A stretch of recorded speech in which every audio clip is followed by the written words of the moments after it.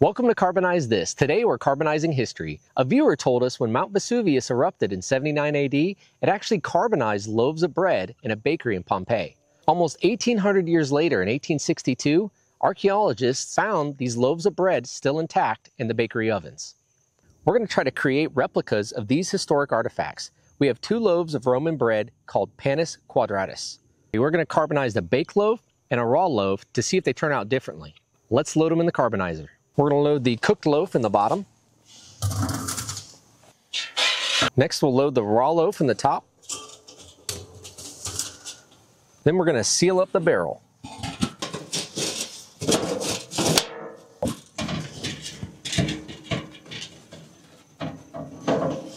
We'll just load some wood between the two barrels.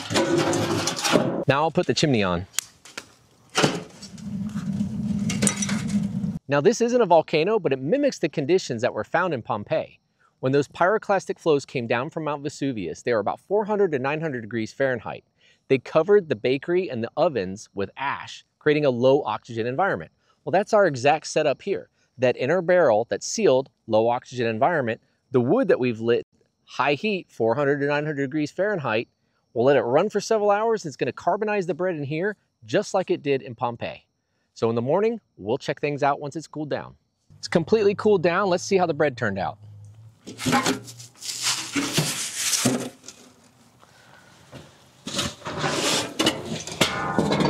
Now remember, the bread that was not baked, that was just that raw dough, is on top. So that's what we're going to see first.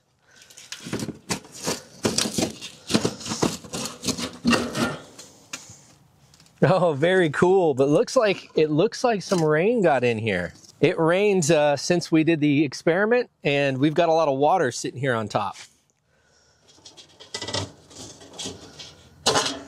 One detail right here we didn't mention previously is we actually stamped the bread, which was commonly done in Rome for tax purposes and also to identify the bakery.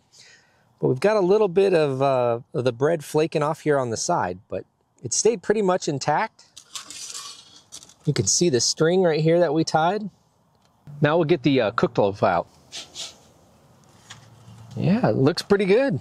Looks very similar. Now this is the cooked loaf, and you can see a little bit of the stamp right here, but you see there a lot more of it flaked and broke off. Still feels pretty heavy. I don't know if it carbonized completely. So here's the finished loaf. It was too hard to break open, so we actually used the Sawzall to cut it. And you can see it barely carbonized here on the edge. Since this didn't carbonize completely, we doubt the raw dough loaf did. It had a lot of water it had to drive off before it would carbonize. We're going to run these both through the carbonizer again, but we're also going to create another loaf. Our loaves are a lot taller than what we see in the museum.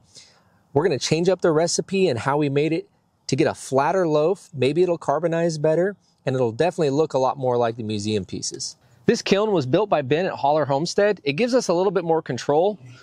We've got a larger firebox that we can keep feeding and let it burn longer, where the smaller retort, once you set it, that's it. You can't add more wood. So we'll go make the other loaf, and then we'll let you guys see the results. We did it. We were able to make a loaf that looks a lot more like the bread that was found in Pompeii. So you can see it didn't rise as much as our previous loaves, and it's got the same detail as that Roman bread. It's got the sections here, and then it's got our little stamp, CT for Carbonize This. And then the groove here created by the string. We're going to get a weight before and after carbonization, so let's get a pre-carbonization weight. Looks like it's 1,216 grams.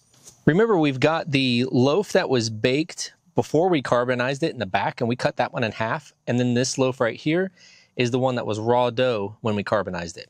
Our goal with this run is to get those first two loaves to carbonize completely, since they didn't the first time. And now we're going to load the loaf we just made. So with this third loaf, it's a lot thinner, and it's probably going to carbonize completely through. We'll find out here in a minute. Time to seal it up. Not quite Mount Vesuvius, but it'll do for now. It's the next morning. Time to check it out.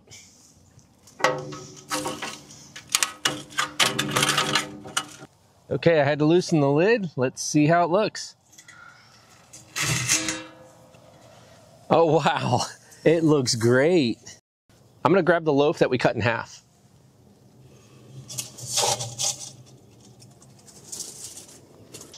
So this is the first loaf that we baked. It's very fragile, just kind of flaking off. I'm gonna pick it up and see if, yeah, it's carbonized completely now. There's the string. Yep, very brittle.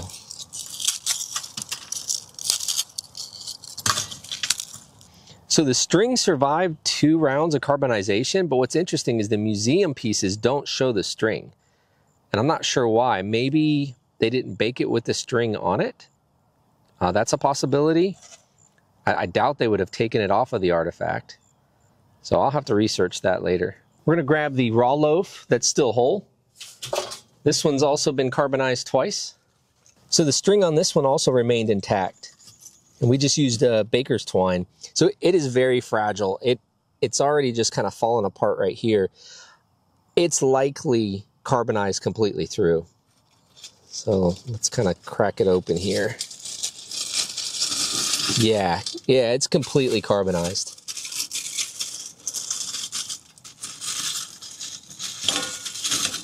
So it kind of came off in 2 layers.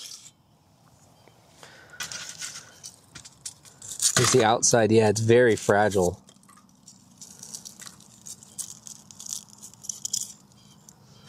Here's the stamp right here. That's CT for Carbonize This.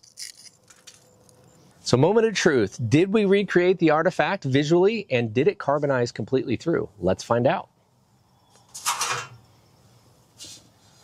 That definitely looks a whole lot more like the museum pieces. We even got the center kind of sunk in, and if you look at the museum artifacts, the same thing happened to those. When we carbonize items, they tend to shrink and they become much lighter. So we're going to move it to the plate and do a before and after comparison on how much it shrank, and then we're going to weigh it and see how much lighter it is. Let's get a weight on the loaf.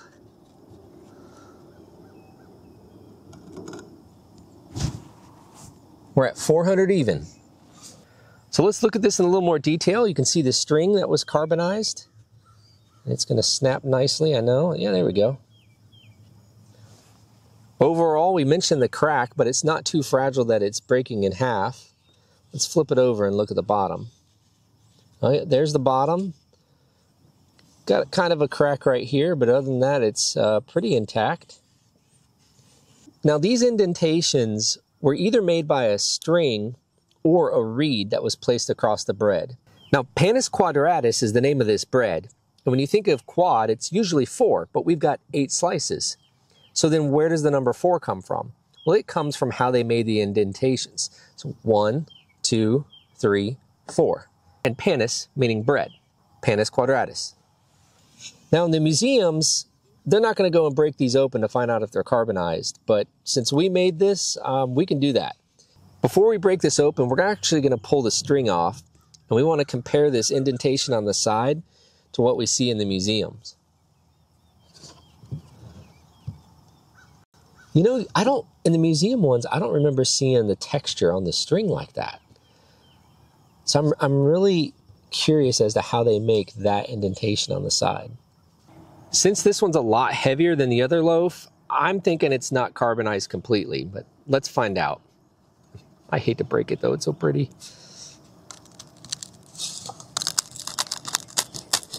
All right, it's breaking naturally kind of on that slice. No, it is. So I wonder though, I'm trying to look. So it cracked and more things would off gas and more heat would get in. So this inside of there, I don't know if it's carbonized. Let me see if I can break that. No, it is. It's carbonized completely. I'm actually a little surprised.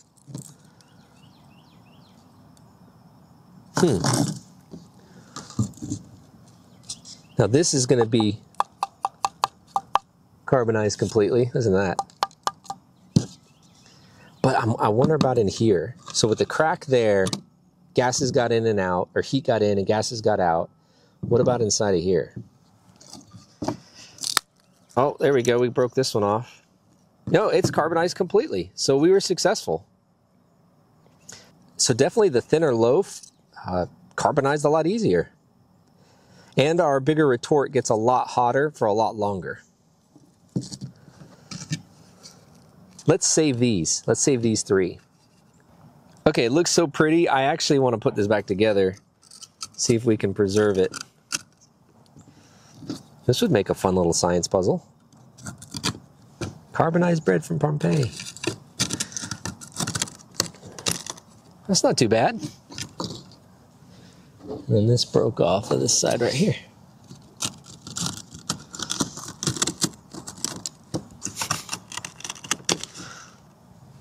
A lot of viewers ask us what these items taste like after we carbonize them, and I tried it in our cookie video, and you can watch that here. But today, even though I don't want to do this, I'm going to do it for history. Okay, it's got a completely neutral taste, but it's like chewing on a rock, so I'll pass.